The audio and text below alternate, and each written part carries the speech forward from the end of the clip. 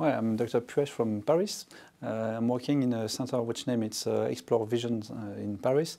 We have opened a second site just at the west part of Paris, only focused on ophthalmic imaging.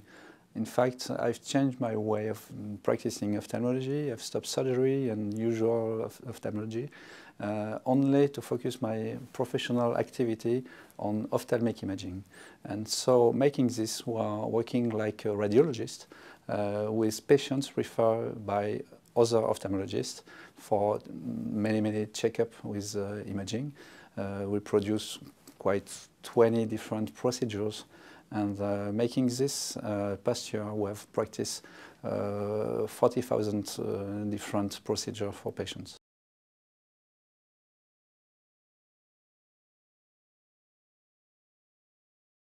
With light conditions, the pupil is in myotic condition, and so the angle is more open than when in dark. When we are in dark, the pupil have a dilation, and the contraction of the iris can be different in each patient. And we can see the angle with a contraction of the iris and the angle remains open, but in few patients the angle is closing, and this kind of test can show us how the angle is moving during the patient is sleeping, because we can observe just in few seconds the closing of the angle, but it's just in few seconds. But when the patient is sleeping, it's sleeping all the night long. And so after 1 hour and 2 hours and 3 hours, the angle will be very close, and probably the crisis of acute glaucoma will occur. Gonioscopy is very useful in current practice of ophthalmology to assess the opening of the angle, to assess the color of the angle.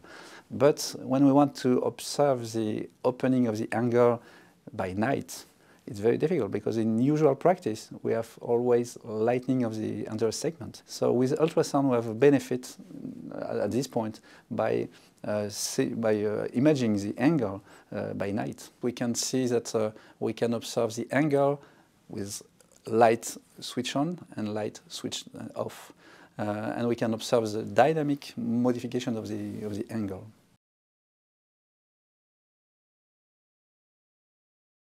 UBM is particularly useful just when the mechanism of the angle closure is not very well identified.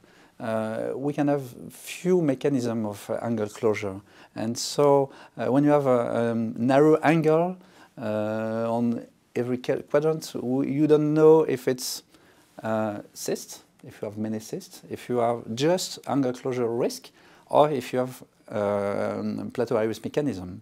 And so this is very useful to use UBM in order to observe the different situations with light and dark, and to observe the mechanism of closing of the angle. Plateau iris have been considered to be very rare, and very few patients will present this particular mechanism. In fact, practicing UBM since many years in France, and practicing UBM for many ophthalmologists referring the patients, we practice quite 40 UBM examinations for the angle each day. And making this, we have been surprised that in Caucasian patients, the anterior positioning of the series processes are not so rare. It's very frequent with more and more aging of the patients, and the crystalline, the lens factor is very important.